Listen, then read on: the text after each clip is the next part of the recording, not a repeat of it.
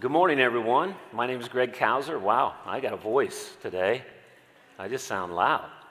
But welcome. Good to have you this morning. My name is Greg Kauser. I'm one of the pastors that's here. And I'm excited, really, and in all seriousness, I'm excited about beginning this fall series in the book of Ephesians. The book of Ephesians, for me, is familiar territory. I don't know how many times I've read through the book of Ephesians. Even for myself, how many times I've translated through the book of Ephesians and the different times that I've spent there. And I just got up this morning and I had done my sermon preparation throughout the week, and today I just wanted to read the book of Ephesians and sit down and worked my way through the book of Ephesians. And it is a glorious set of truths. It is a wonderful journey to be reminded of who God is and what He's done, what He is doing, what He will do, to be reminded of who I am. And what my purpose in life is, to get oriented and fresh. And I hope that that'll be the case for us all along as we work through the book of Ephesians. Now you'll notice, and I want to direct your attention to it here today, because I want to encourage you to make this a part of your every service as we go through the fall. This is the little manual that we put together, a little study guide for the book of Ephesians. And this is one of those where we really have two major goals over the course of this fall. We want to teach through the book of Ephesians and God's Word and work over it, but we also want to encourage good Bible study habits in our congregation.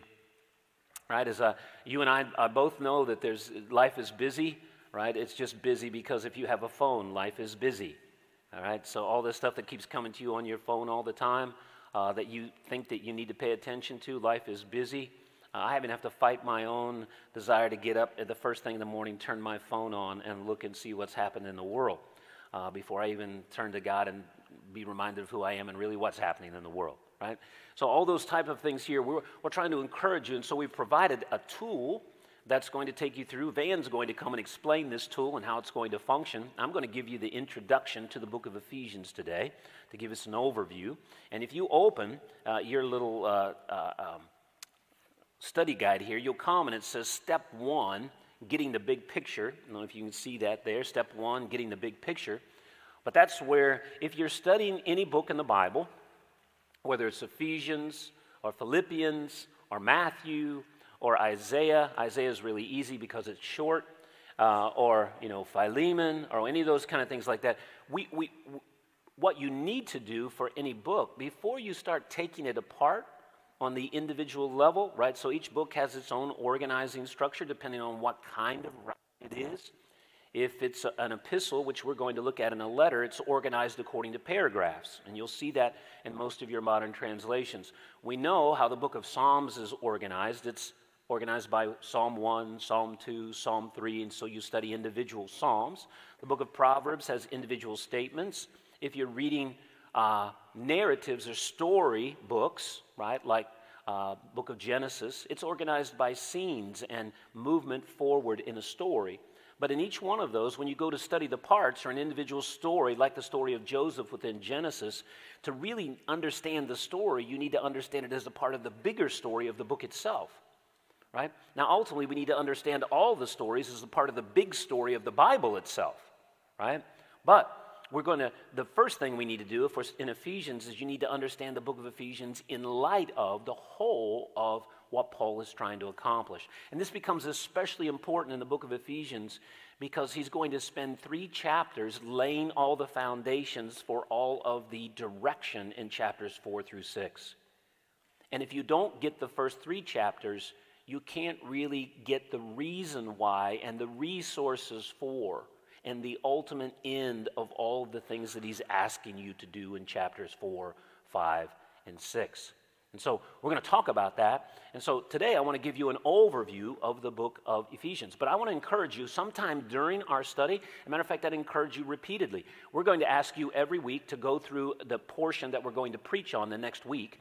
But I would encourage you sometime during the study of the book of Ephesians that you just sit down and read the whole book without stopping.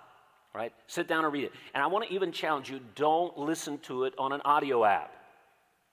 Okay? Especially if the audio app is the background noise while you're mowing the grass, right? Now, I would rather have you, right, listen to the scriptures than to have some other cruddy thing on your iPhone while you're mowing the grass. That's okay.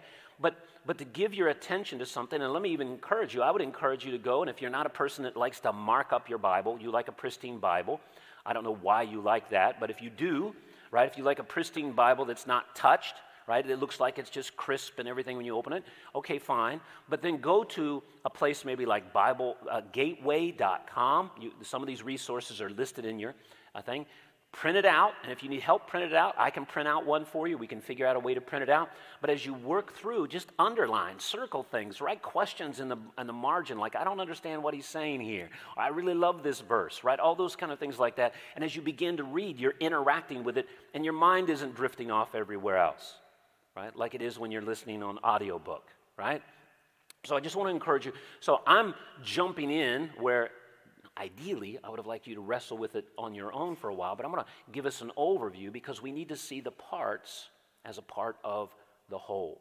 So we're going to talk about the book of Ephesians. So if you have your Bibles, which I hope you'll bring, and I would even encourage you, I know some of you love to bring it on a digital form. That's okay, but I would encourage you to bring it in a written form as well so that you can have it, you can mark it, you can do some things.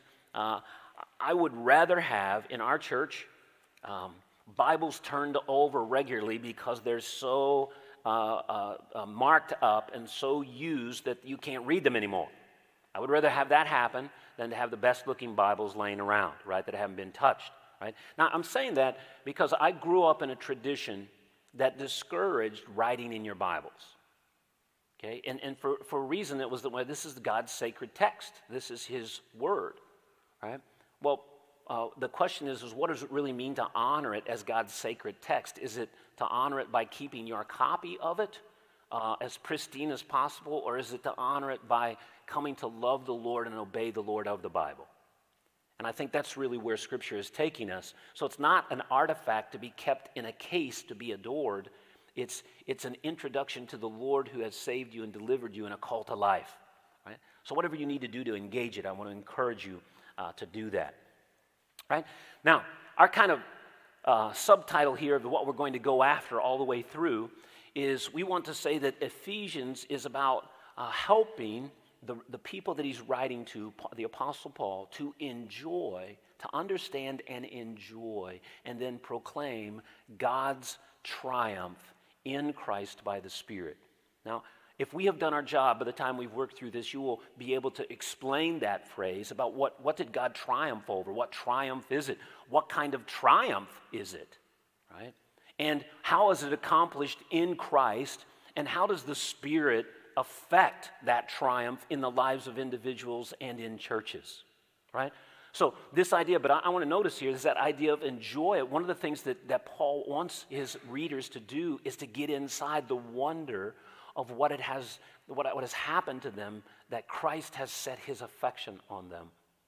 Right? You know, I've mentioned this before, around campus where I am at Cedarville, every so often I'll have somebody, it's usually one of my daughters in the faith, one of the girls that I know on campus, they will come up to me and their eyes are bright and their face is bright, and this has happened to me, it has to happen, you know, maybe 100 times over the course of 20-some years that I've been there, and I still don't get it. I still miss it half the time, but the person's coming up, and they're bright. Usually they've got a guy standing next to them, right, that's there, and I know him too, and so they're sitting there, and, you know, Dr. Kauser, and I said, yeah, guess what? And I'm looking at him, what? And I should have known by looking at them.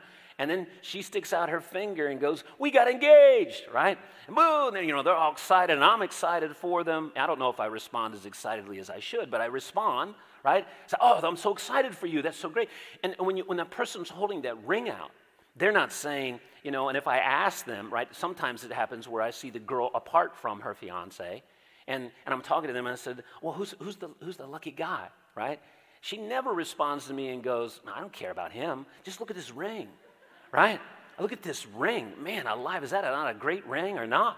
Right? No, sometimes I've seen some rings that are really impressive. I've seen some rings that are really unimpressive, right? In terms of that. But it's not the ring itself that the person is delighting in. They're delighting in the fact that that person loves me. And that ring is a symbol of that love. That's what they're delighting in, right? Because they admire, they love that person, and that person has freely given their affection to me. And I'm delighted in this ring because I'm delighted in him. And I think that the book of Ephesians is about saying you need to grow in what it means that Christ has delighted in you, and that he does delight in you, and that he will always delight in you, and that given who Christ is and given who you are, that should overwhelm you with awe. It should embolden your obedience. It should draw you to him in affection. It should make you run from whatever he says run from. And that's what the book of Ephesians is about. And so we're going to learn about prayer. We're going to learn about God. We're going to learn about our identity. We're going to learn about some of the most crucial issues that are facing us as a church in this moment. Paul is not going to back away from racial issues. And boy, did the early church have them. He's not going to back away from identity issues, one of the most crucial issues in this moment. Who are you, right?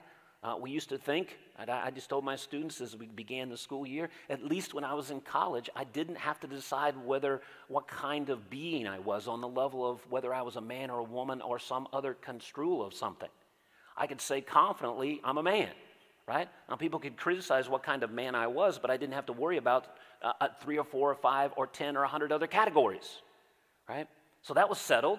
Now, what it meant for me to grow into, be a man, now that was something I had to figure out, but I didn't have to figure out. Matter of fact, when I went to the hospital, I didn't have to worry about getting a birth certificate back from the American Pediatric Association that had no indicator of the sex of my children on them, because they didn't want to prejudice their future identity choices. Right? Now that's just been proposed. It's not been allowed. Certain states are allowing it, but it's been proposed by the American Pediatric Association that we should have birth certificates with no sexual designation on them, because that prejudices are looked toward them, and of course that's something they need to figure out, whether they're a boy or a girl as they grow up and what kind of being they are, right?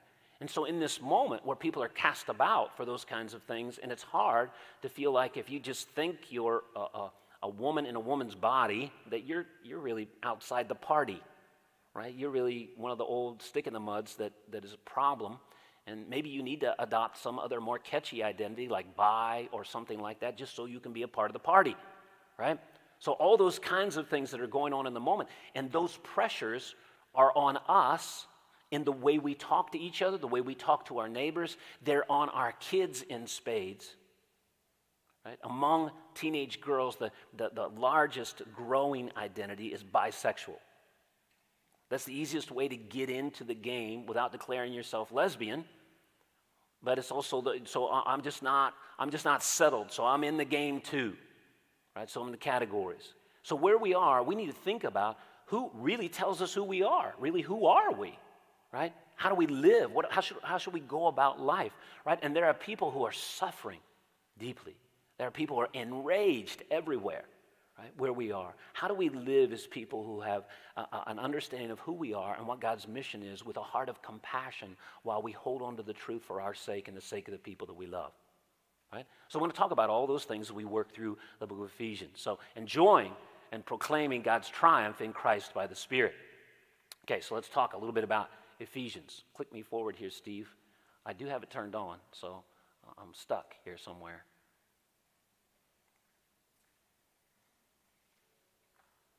It's coming. Got it? Oh, I got it. Uh-oh. I killed it.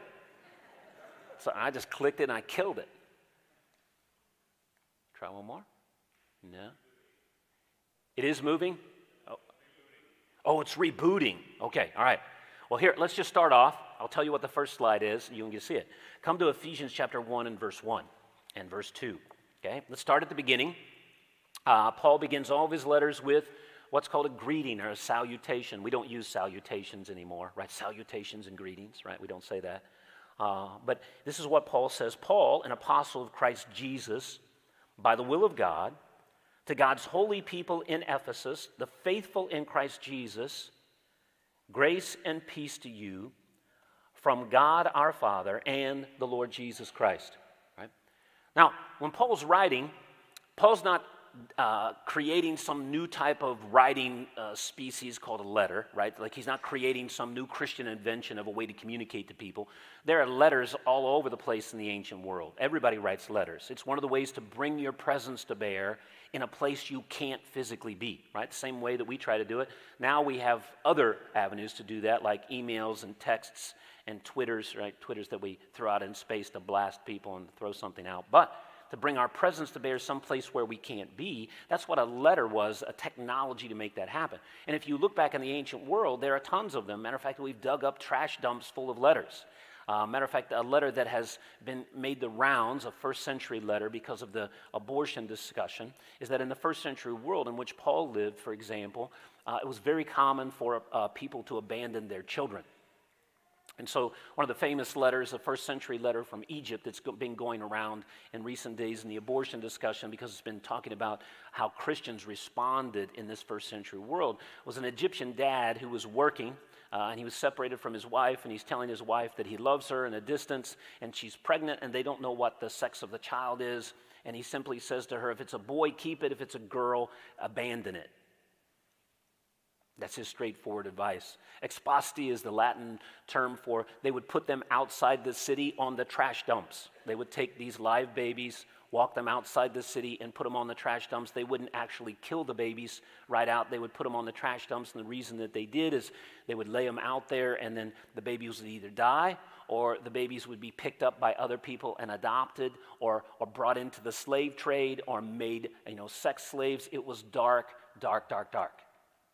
And the Christians distinguished themselves by going out and picking up those babies and adopting them, by going out and burying those babies that were left abandoned or caring for them as they died. And so in the first century world, he wrote a letter just simply telling his wife, if you have a girl, we can't afford her, we can't deal, just go take her out and put her out on the trash dump, but I hope it's a boy, right, in the ancient world.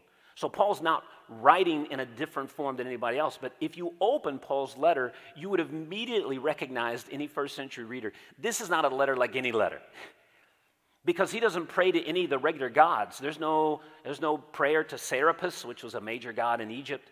There's no prayer to Asclepius, the god of healing. There's no prayer to Diana or Artemis, which is the major goddess in Ephesus, right? So normally if you had somebody writing to Ephesus, they'd be speaking, may Artemis give you long life. We love Artemis, that kind of thing. Well, here Paul, he opens up and he calls himself, my title is an apostle, someone sent out by Jesus Christ. Well, that's a different group of people. And that title would hold no weight in the ancient world. Nobody would read that and go, oh, he's an apostle of Jesus Christ. There we go, apostle of Jesus Christ, what is that? Well, some of those crazy cult groups, right? But within the church, the church who understood that this is God's world that he's created, that Christ has stepped in to redeem and reclaim it in his life and death, right? To be one sent out by God was to be sent by the high king, to be sent by the authority of all authorities. And so he's one that should be listened to because he represents the God of the universe. And then you'll notice too, by the will of God, to God's holy people, they have an identity. They've been set apart, right? The holy people is a sense that God has brought them to himself in a unique way. And by virtue of bringing them to himself, he set them apart from everything else. So this is a distinct group of people who call Jesus their Lord, and they look to God and the Father for the provision for life, and they look to him for wisdom, right? This is a whole different way of imagining the world. As soon as you open the epistle, you're in a different way of imagining the world. And where you live, right, where we live in America, we have two different ways of imagining the world, right? And they're vying for ascendancy today. There's the one, as we imagine the world, is that we're just accidents that exist in a world that has no purpose or reason. And I'm stuff. I'm interesting stuff, right? I'm interesting stuff. I'm complex, but I'm really no more sophisticated than a meatball, except with a little bit extra wiring, right? So I'm an interesting meatball, but I'm here, and my life, right, to fit here is I got a little bit of time, and the idea is I need to look within myself to figure out who my authentic me is. And I need to bring that to surface if I'm going to really be an authentic person. And I need to stand over against any outside control that tries to give any boundaries to who I am. And if I can use technology to help me even realize those boundaries, like to change my anatomy, right? Or to give me drugs to diminish who I am, I'm going to turn to that because the real goal of human existence is for me to be my authentic me. And the only people, right, that are bad are people who try to keep me from my authentic me and people who judge my authentic me. Because and this is a fragile state, right? I need to be who I am, but I also need the social world to affirm that I'm okay and this is good. Right? Well, that's a way of imagining the world. That's who we are. And so how we live with our neighbor, to love my neighbor, is to help them be their authentic self. And the last thing I want to do is have any kind of judgment, negative judgment about what they decide to be. Right? And I certainly don't want them to feel bad about how they are, because there isn't any boundaries that they need to observe for human flourishing other than what they think they should. Right? But on the other hand is a vision of the world that, no, it's created. It has a design. It was made by God. Right? He's ruling and reigning. He's actually involved in the world. And as a man, God created me as a man. He created some of you in here as women. And it's not only the fact that he created some man as a woman, but it's an assignment that he gave me. I didn't choose male or females. He gave me an assignment, and he wants me to live into my identity, which gives me certain potentials and certain limitations. And if I respect those, I'm going to know life. If I don't, it's going to bring destruction into my life and the people that I know about. And so he wants to bring me to life. And so that whole vision of life is a contrasting vision. Well, as soon as we open the book of Ephesians, we drop into a world that imagines the world as God created, as fallen and broken, as affected by dark forces, and that we're in a battle as human beings against the darkness in ourselves and the darkness around us, and we can't be our own saviors. And we can't deliver ourselves. We can't make ourselves into something that will deal with the deep sense of dislocatedness that we have, the deep sense of belonging that we want, or the sense of purpose. I can't find that through whatever identity I have, and I don't care how many people affirm that. I can't get there apart from the intervention of Jesus. That's where we are in this world. And so he's trying to draw us into that world, and immediately he stakes his claim. So from here on out, what he's going to do in this book is he's going to help us imagine the world differently. Because what we find with the Ephesians themselves, they're coming from a pagan world where they imagine the world full of malevolent forces that are after them. And they live in fear, and they have to manage their life in the face of that. And Paul's saying, you're not seeing the world correctly, even though at the same time, Paul's not going to say there are no malevolent forces. So we'll come there. All right. Now, second, so move forward. Well, I'm still stuck, Steve. Just bump me one if you can. Oh, it's going to do it again. All right. Well, here's where simple things that we'll talk about here. Maybe God doesn't want me to use my PowerPoint today. I don't know.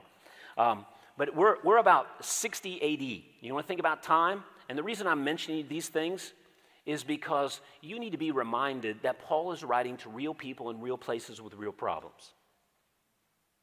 Okay? Real people, real places with real problems. And he's writing to a city where Paul himself is in prison. Okay? Now, if you're thinking about this, how is it that God's purpose is moving forward without any halting or any deviation, even though his people are dying and imprisoned? Right? That's the issue he's going to come after. All right, see if we can go. All right, now, so Ephesus, and you probably can't read it there. If you're like me, I can't see it real clearly from here. That thing's a little out of adjustment. But I want you to look at Acts chapter 19 with me for a moment. Can you turn to Acts chapter 19 with me for a moment? What is up there is a little portion of the book of Acts. And one of the things about the book of Ephesians is he's writing to a place that was renowned for the dark arts, right? Harry Potter readers, right? Dark arts, okay, magic, okay? You can all own being a Harry Potter reader. It's okay. We're taking names. Steve, you getting those names down? All right, Harry Potter reader. No, Harry Potter reader. We read those in our home, and we read them out loud. We saw the movies. We did all those things. So if you want to take that up with me afterwards, we can do that. But Harry Potter, the dark arts, right? The dark arts. But the dark arts, you know, they're way before Harry Potter. This is something ancient, right? This is ancient as long as there have been fallen human beings, right? We're made to worship. We're made for something beyond. Everybody looks for something transcendent, some outside, some power that you can draw on to actualize your human existence. And if you don't turn to God, you're going to turn somewhere else. In the biblical world, there's only two places to turn for spiritual power. Turn to God, or you turn to the evil one, right? And one of the things that's true about Scripture all the way through is it never encourages us to poo-poo the reality of Satan, or to say that we're not under threat from spiritual forces. This book, the book of Ephesians, has more to say about spiritual warfare than any text in the Bible. The only other place that it says as much about spiritual warfare is in chronicling the life of Jesus and his interaction with demonic forces. That's the only place. But this book in particular talks about spiritual warfare. And if you're thinking about spiritual warfare and how to deal with it, Ephesians has to be one of the classic texts that you go to look at it, right? And so when you come to this book, in the backdrop in the book of Acts, you come to, look at verse 11 down here. Paul comes to Ephesus, right, as he's traveling as a missionary. God did extraordinary miracles through Paul so that even handkerchiefs and aprons that had touched him were taken to the sick, and their illnesses were cured, and the evil spirits left them, right? Now, what's interesting here about Paul, if you followed Paul's missionary activities, everywhere he went, as far as I was concerned, it was pretty extraordinary. Right? People were being healed, things were going on, but Luke is the one who tells us when you get to Ephesus, Paul had a spiritual battle that broke out that was extraordinary. I mean, it was off the beam. It was a kind of encounter that Paul was fighting in a level. And in the ancient world, Ephesus was renowned for its magic arts. It was renowned as a center for magical power. Right? There are even letters called the Ephesian grammata that were special symbols. Right? In magic, you need special symbols to add to your spells to give them power, right, to make them effective. Well, if you had the Ephesian grammata, you would want to have them around your life, around your home, around your spells, because they added an extra oomph, right, to your ability to control the spiritual world. And so in Ephesus, Paul runs into a group of people that were impacted by it deeply, and it reveals for us that in the ancient world, magic was ubiquitous, right? And in the ancient world, you largely felt that your life was controlled by gods who were capricious, who really didn't care about you. You're caught up in a world that's infused with all kinds of gods, and they're busy doing all kinds of things. They have their own spheres of authority, right, over the sea, or sometimes they're patrons of a given city, right, or they're healing gods, those kinds of things, but they all have prescribed spheres of authority. And as a human actor, you're living your life, and these gods are busy doing their own things. And these gods are powerful, super powerful. They can really screw up your life, but they can be really evil. They're like, human beings with lots of power, right? I.e. Marvel, right? Whatever, right? So the human beings, and they just get tons of power, and they can be good. They can do something good in your life, but they can also just screw up your life because you can get raped by them. You can get pillaged by them. You can get killed by them. You can have your crops crushed by them, right? You can lose a baby because of them. And so everyday life was about negotiating this world with all these powerful forces, and you were offering a sacrifice to this one, you were giving thank offerings to that one, you were going to the temple to go through rituals here, and all that you were trying to say, hey, I'm good, don't mess up my life, and hey, right, could you send some good things my way, right? But alongside of all of that was the idea that, okay, so I'm in this place, all these gods are doing their own thing, and I got to figure out how to stay out of their way. Maybe I can ingratiate them a little bit to myself. Well, the other thing is, how can I get control over certain areas of my life that are really important to me? Well, that was magic. And so what you would do is you go down to the marketplace, and there would be your local witch or warlock setting up in the agora. That's what's pictured here. And you would go down and buy all the magical implements from them that you would need to cast a spell to get something that you want. And basically what you would need from them is the spell, the wording.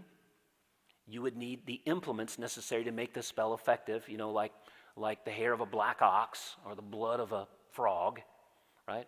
Or a little lead lamula, a little piece of lead that you could fold up and make an amulet so you could put the black hair of the ox and the blood of the frog in that little piece of lead, fold it up on four corners and wear it around your neck, right? So you got it around your neck, you got the spell, but the key thing was getting the name, the anima is the Greek term, the name of the demon or the spirit being, because you needed to have his name, so when you said the name within the spell with your amulet on, you could bring that being under your control and then task them to do what you wanted them to do.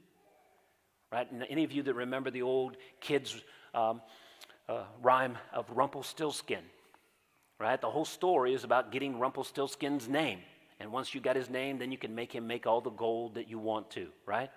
Well, the same in the ancient world. And so you went down there, and this is why you're going to find that as the 7 sons of Sceva, they go around and hear Paul, and they process him just like he's a magician or a sorcerer, and he keeps doing things in the name of Jesus Christ, Jesus Christos. And they think, whoa, that is one powerful name.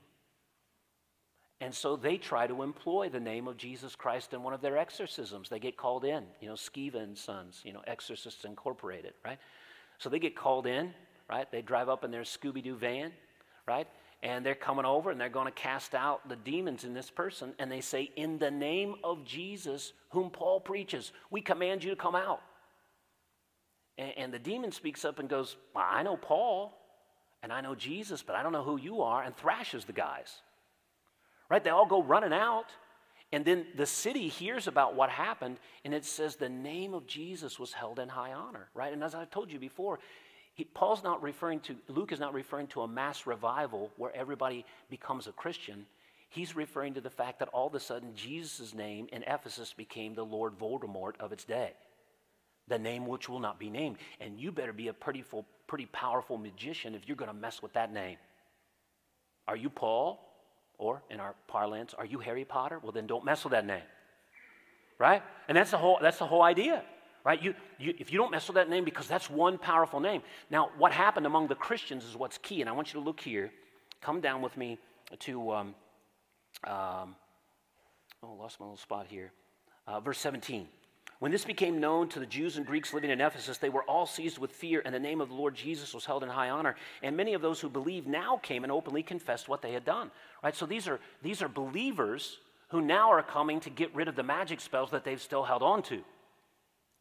And a number who had practiced sorcery brought their scrolls together and burned them publicly. And when they calculated the value of the scrolls, the total came to 50,000 drachmas. 50,000 days' wages worth. A drachma was a day's wage. So there was a ton, because this was the way that people looked to find help and deliverance for the things that they wanted. And I know I've mentioned this before, but the primary spell that you find that people wanted were love spells. Because if you could have any control over something, you would want to control the person you can marry. Right? But as I've told you before, those love spells were dark, dark, dark. Right? Those love spells were like, I spotted Rana down on the Agora corner, right? And I said, I got to have her. So I go over to the warlock there and I buy my spell. And I get the spell, I get all the implements. I go out to the northwest corner of my property, and I'm going to cast a spell on Rana to guarantee that she's going to marry me. And so to go something like this: I adjure you, meaning I call attention, this spirit being, I call you to attention. Then I would say the name of the spirit, and I would bind him so that he could do what I wanted him to do. And then I say, I want you to cause Rana to fall in love with me and me alone. And if she falls in love with anyone else, may she fall down and her bowels burst asunder and she die a horrible death. Right? Now that's the way the people lived every day. If you've ever been to Haiti, you've seen that. If you've ever been to Western Africa, if you've ever been to South America, if you've ever been to Eastern Europe, you'll see that in spades. Right? And one of the things we want to mention here is that Paul doesn't address the problem by saying there is no Satan, there are no demons. Okay, people, stop it. It's not what he says. He says they're real, but in Christ, you need not fear them. Right? So this is what we want to talk about here. So the backdrop then is, what you have is a group of people that they believed in the spirit world and experienced its activity. The people lived in fear, and anyone could manage, they believed, the threats if you just had the right tools. So Paul wants to say you don't have a need for magic and the God that you know because of his good greatness. He's going to portray God for who he is and his purposes. He's going to elaborate on the implications for their life, and he's going to pray for their ability to live into these new truths. This is so crucial for us at the moment, because even though many of us have been raised in the church, when we walk out, we let Facebook, Twitter, news, the culture, reimagine the world for us in a way that's contra the way God imagines it. And we need God's help to live into the truth that really I sang that today. I'm a child of God. And it finally hit me today. I don't know how many times I've sung that song about how to really say that last phrase. Right? I'm a child of God. Yes, I am. I saw it there. Yes, I am. I don't know if Sarah saw that today, but yes, I am, and up there, right? Well, how do you imagine yourself to get today? I'm a person who's made so many poor choices in my life. I'm a wreck and a loser. I don't look like an Instagram-worthy person. I must not be very valuable. How do I get a little piece of that popularity? What kind of ugly thing or infamous thing do I need to do to get somebody to pay attention to me? I got to get out there. I got to get my name out there. Right? I don't have somebody who loves me. Right? What do I have to do to get somebody to validate that I'm worth something? I need a guy to tell me that I matter. I need a girl to tell me I'm not a loser.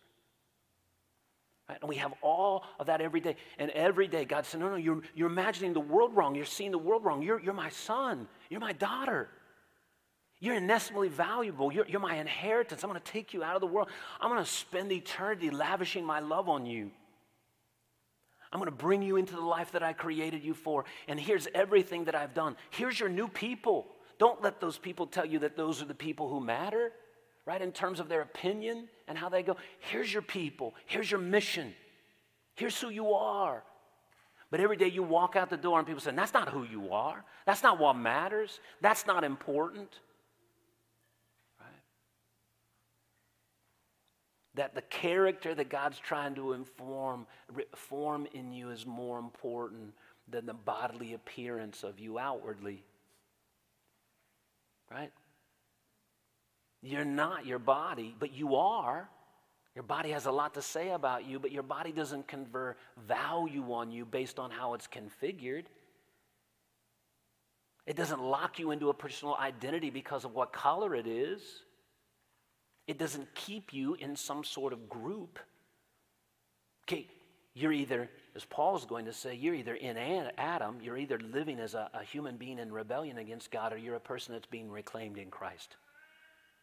And who are you, right? So they live in that, and Paul is wanting to help them reimagine it. Now here, you got help. If you look to your little, your booklet, this is here. I definitely got to figure out what's going on here, because I can't hardly read that. Can you hardly read that? All right, okay, you're affirming that terrible job I did today. Thank you. All right, I can't read it very well, and I know if I can't read it, I'm sure you can't. So it's exactly what I intended, for you not to be able to see what's up there. Okay, just open right to the very first page, and it says, getting the big picture. Can you see that there, getting the big picture? All right, this is also large for you to read that there. All right. But I just wanted to give you just a quick overview of what the book is about, and I've highlighted, at least you can see that there in black, over against the white that's there, is that the first 3 chapters are all about God's big plan. All right? And if you look at that, if you're reading through the book, one of the things that it describes is one of the ways you know it's about God's big plan, because it's descriptive. It keeps telling you about what God has done. It tells you about who we are. It tells you about His purposes. And what it doesn't do is it doesn't give us any commands to do something, which is kind of interesting. So if you're thinking about, Paul's going to spend 3 chapters, and he starts off with about how God's big plan in Christ by the Spirit to restore and reclaim everything. Right? He's after this big plan that isn't just saving you from your sins, but it's drawing you into His mission. But His mission involves not only bringing you to Himself, it involves bringing us to each other as His people, and it involves setting us on mission together and individually into the world as we wait for Christ to finish. Right? So it's a huge plan. It's way bigger, right? And number one, the thing here is this God is huge, but thank God He's good. He's not just a powerful God, He's a good God. And in the first century, it's like, wait a minute, I know gods are powerful, but you're telling me that this is a good God who actually is exercising His power for my blessing? And the answer is yes. Right? And that needs to resonate through all of us in the difficult times, in the suffering, in the rejections, in the abandonments, in the frustrations, in the bad diagnoses. This God's big enough, and he's on a mission that's going to reclaim and restore everything, and he's proved his ability to do that in Christ. Christ came and he made it possible. And now by the power of the Spirit, he's making what Christ made possible effective in the lives of people everywhere. And that's who he is. And not only has he done that, but he's intervened in the world in such a way that the old cosmic powers, the evil one and his minions, they don't pose a threat to you anymore if you clothe yourself with Jesus. So Paul lays a big plan. So this sovereign plan he lays out in the beginning in chapter 1, it's just this big overview. And when we come to chapter 1, it's just a big praise song. Praise be to God, and it just recites all the blessings that we have in Christ. Then he goes to a prayer for our ability by the Spirit to actually live into that truth, to be able to walk out every day and imagine the world and ourselves as living in that story. Every day. I am the husband of Rana. Okay? I am the dad of 4 girls. And now I have 4 sons that have been added in there. And I have 4 grandsons. Those are all roles that I played. But deep underneath that, I'm a person who's been created by God, who walked away from him, who by God's grace has been brought back into newness of life. And I am redeemed and his son, and I'm on a trajectory and that he wants to grow me. He's given me the Holy Spirit as a marker to say, you belong to me, Greg, and it's a down payment on everything I'm going to give you. And so when you walk out today, don't talk to me about your wife behaving in such a way that justifies you behaving like an idiot. No, you're my son, endued with all the power that I've given you in Christ. You go out and live that way today. Stop giving your wife the power to justify you being an idiot. If you're looking at me and the power that I have you should be treating her differently than the way you are right now. Okay, God, but you don't understand. You don't have my wife. Okay? I mean, all that kind of, so we get the big picture is the one where you're sitting back and you're just going like, man, it's big. Because, you know, the famous book, for many of us right now, our problems are really big and our God is super small. God, you're not big enough for me to love this man. You're not big enough for me to undergo this type of suffering. God, you're not big enough for me to sustain this difficulty. I guess I figure out myself, right? Or everybody else is recommending that I use this drug, or I go this direction, or I bail on my husband or wife, or that I speak this way. That's the way you get ahead, right? Maybe you get the squeaky wheel gets the oil. Or maybe I should just be, rancorous and nasty like everyone else because that's the way you get ahead, right? That's what you have to do. God said, no, you got a small vision of me. And you got a big vision of your problem, right? So he starts off with that. We need to live into that. Then he starts to break it down in its details, right? Individuals brought to him, a church that he's going to develop, and this is a dramatic thing, a church of Jews and Gentiles. People who hate each other are going to become brothers and sisters. And then he's going to talk about how even his imprisonment doesn't stop it. And then he's going to wind up with another prayer that says, oh, God, help them. Help them to live into the fact that they have been loved by Jesus. And loved by Jesus, right?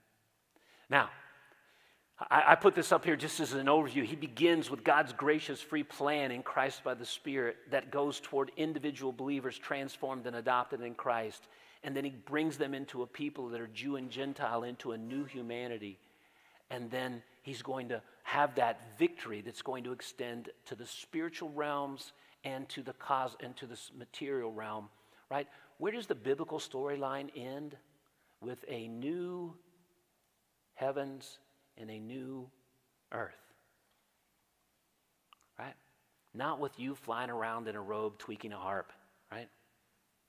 Not with you coming up before Peter's, judgment seat and see if he's going to let you in. No, you're going to come, as we sang today, before the presence of Christ as a restored person brought into your identity fully, free from all the things that have plagued you in a sinful world, and free from a world that is marked by the effects of human rebellion. Right? That's where we're heading. That's a big plan. Right? And as Jesus said, right, the meek will inherit the earth. He was not using hyperbole. Yeah, we're going to do really well. No. No, it's all mine. And one day, as my kids, you're going to get to enjoy all that's mine. Right? So, Lord here. And then the last part, right? The key verse here in Ephesians 1, 9, and 10 is looking at, He made known to us the mystery of His will according to His good pleasure, which He purposed in Christ to be put into effect when the times reach their fulfillment. Key phrase here, to bring unity to all things in heaven and earth under Christ. Okay?